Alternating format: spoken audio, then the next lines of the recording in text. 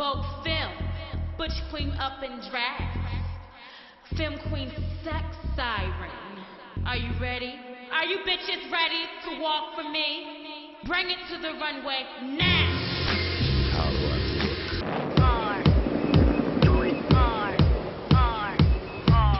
look? The bald people are black, gay people that were kept out of art society. And they made their own arena. The ballroom scene is a beautiful place, and it's the only place where gay men and gay women and transgenders can all come together as one and do something that they can enjoy doing together. Transsexuals was a New York City deal. The doctors were better, the surgeons were better, the hormones were better, and the transsexuals were considered the most beautiful in the world. I became infected by HIV in 1986 at the age of 14 with my first sexual experience.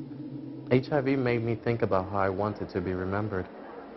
It was important for me to let people know that I exist. I thought at the time that I was going to get really sick and look like the images of AIDS we saw in the 1980s. Voguing was actually manufactured on Rikers Island in jail. At first was presentation, then they called it performance. It didn't become voguing until the 80s. Madonna did something, the next thing that came along in what Madonna has been doing, capturing trends. I was, what, 15 when I first met Madonna in Sound Factory, and I mean, I remember her saying to me she didn't understand how so much talent came out of such a little body.